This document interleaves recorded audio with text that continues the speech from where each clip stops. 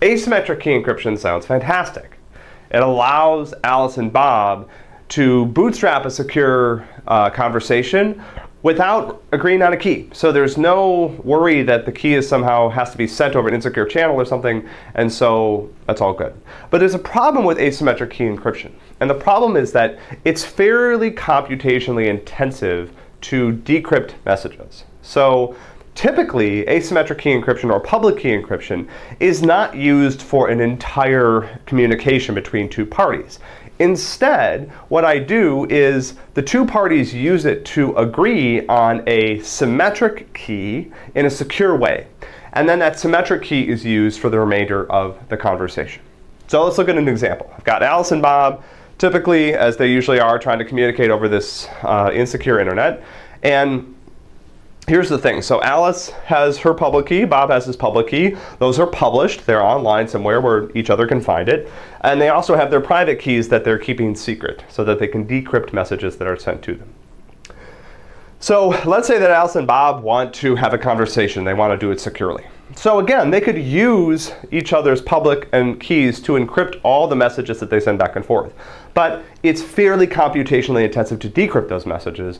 And so there's a fair amount of load that goes into this. So let's not do it that way. Instead, here's what we do. Let's say that Alice starts a conversation, and she says she's going to start talking to Bob, and they probably have some sort of protocol that they use to initiate the communication. But basically what she needs to do is she needs to tell Bob, hey, why don't we use this symmetric key for the rest of our communications?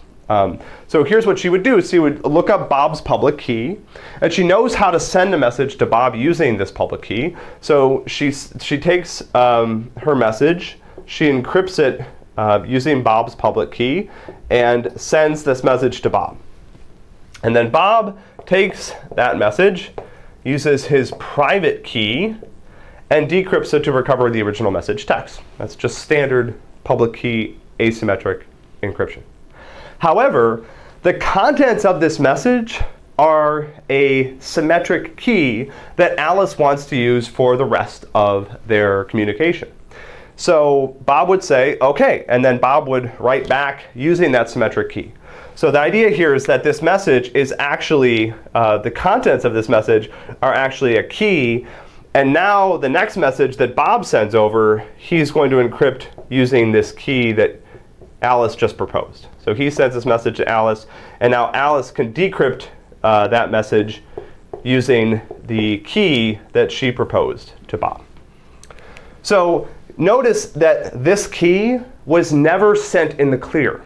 It was never sent over an unencrypted channel. It was sent encrypted with Bob's public key. So there's no way that an adversary would have been able to detect or to eavesdrop on this key. Now, if I didn't have a public key cryptography infrastructure here, it would be very difficult for Alice and Bob to start this conversation. Now, it turns out there are some very clever ways for them to do this that require some sort of additional mathematics that they can use to bootstrap something, and that's actually pretty fascinating. But this is one way of doing it. One way of doing it is the first message I send, I encrypt using Bob's public key. And Bob decrypts it using his private key and then discovers inside that what Alice has sent is a message saying essentially, let's use this symmetric key for the rest of our conversation. And then from that point on, any messages that go back and forth either from Alice or from Alice to Bob or from Bob to Alice are then encrypted using that symmetric key. So this is a way that I can bootstrap the process. I have to do a little bit of that computationally intensive public key encryption at the beginning, but very quickly I get to the point where all my messages are sent using symmetric key encryption, which can be as secure as public key encryption, if not more secure, but is much faster to perform both on the receiver and on the sender.